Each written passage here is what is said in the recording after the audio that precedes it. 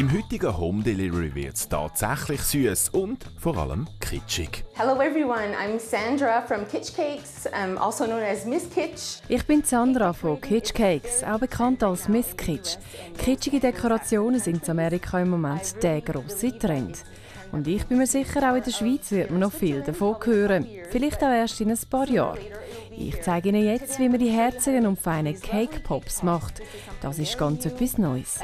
They're very cute and delicious, and I'm going to show you right away how that goes. So have fun and enjoy. Als erstes ist gerade mal die Teigmasse an der Reihe. Die kommt in eine Backform und wandert in den Ofen.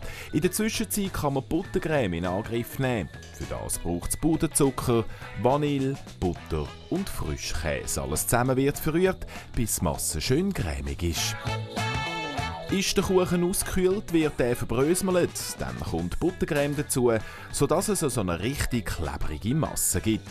Aus dem kann man dann Kugeln formen oder mit einem Förmli ein Mini-Küchli daraus machen.